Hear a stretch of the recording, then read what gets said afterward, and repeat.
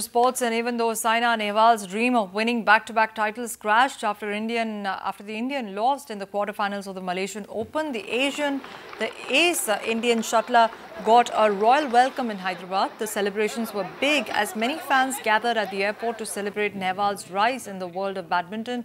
In fact, this is the first time that the Indian star returned home after becoming the first Indian to win a Super Series tournament.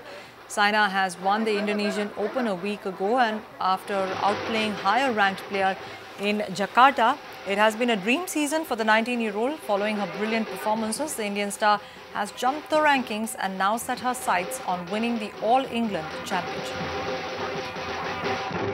Really great, and it's fantastic. Now I think I'll be able to win more Super Series events, and I can look forward to win some bigger events like World Championships and All England.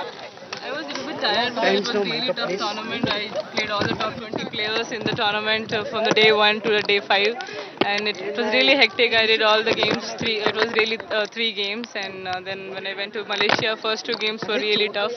I played with top 30 players, and I just couldn't move on the